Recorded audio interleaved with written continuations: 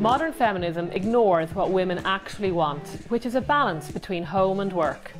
Feminism has been hijacked by a narrow elite who dominate media and politics. Lots of women have far more traditional views than they are permitted to admit, which is one of the reasons we set up the website The Conservative Woman.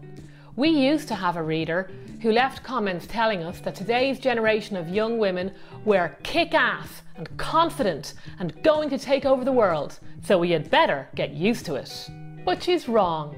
What feminism has produced is a generation of whining, moaning women who, despite unparalleled opportunity and wealth, view themselves as victims.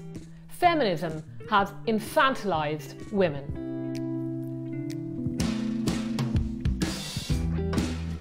After at least a decade of the feminists claiming victimhood and mounting an extremely effective public campaign to serve their interests, girls now outperform boys all the way through the education system.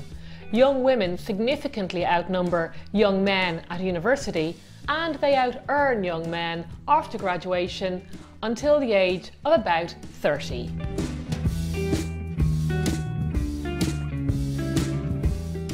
But still, women are not happy. A recent report revealed that 38% of women were worried about their mental health, 22% felt depressed, and 55% were worried for their future. The modern 20-something woman has inherited the fruits of the poisonous feminist ideology that seeks to divide the sexes instead of uniting them. No wonder they're so damn miserable.